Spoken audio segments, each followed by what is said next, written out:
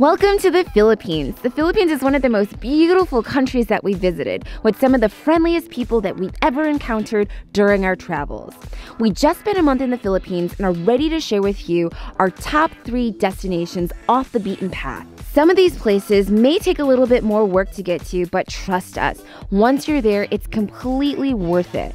Traveling locally has been one of the highlights of our trip to the Philippines. After all, it's not only about the destination, but it's about the journey.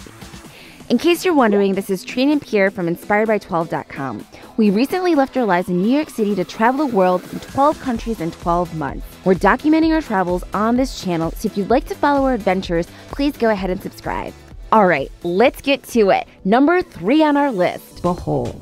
Some of you may be in shock to hear that Bohol is on our list, but please let us explain. We're not talking about Alona Beach, Tarsiers, or Chocolate Hills, which are great places to visit. However, these places are on every tourist must-do list. Our advice is to rent a scooter and head towards the main island to a region called Dimiao. Dimiao has some of the most breathtaking waterfalls that we've seen in the Philippines. We went during midday and had periods where there was no one but us swimming around, climbing up ropes, and swimming from one end to the other. We spent hours here because it was like having our own private natural water park. Number 2 on our list is Gigantes Islands. Truth be told, we didn't even hear about the Gigantes Islands until we stepped foot in the Philippines. We'll have to go through Iloilo or take a boat from Bantayan Island to Estancia to get here, but it's completely worth it. Our island hopping tour of Gigantes took us through one of the most diverse set of islands we've seen. There's islands with rock formations sticking out, there's another island with a rock shaped like a bread loaf, and one of my favorites, a saltwater lagoon only accessible during high tide. We stayed in Gigantes Norte for 2 nights, which is the main island where the locals live. This place is just starting to pop up on the tourist radar, so we're very grateful that the locals have opened up their homes and magical island to us. Pierre and I were also really impressed to see that the tour operators are supporting the community by rotating different boatmen on each day of the island tours so that income can be more widely distributed. Here you have it, the winner on our list, number 1 is Siargao.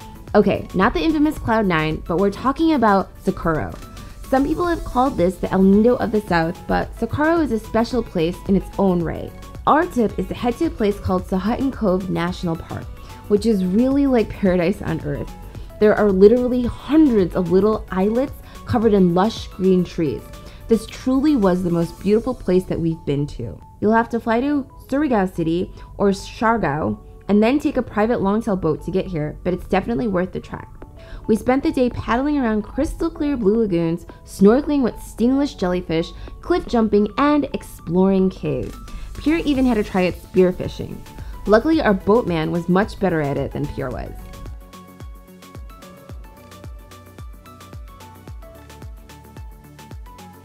Let us know which one of these places is your favorite, and why not share it with the person that you'd love to go with.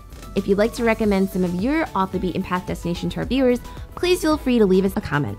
If you're new to us, like our content, and want to support us, make sure to leave a thumbs up and subscribe to follow our adventure. After packing up our things and leaving New York City, we're slowly traveling to 12 countries in 12 months. Make sure to check out InspiredBy12.com for the latest travel and imagery to inspire your next trip. Thanks for watching, everyone. Bye! Let us know which one's your favorite.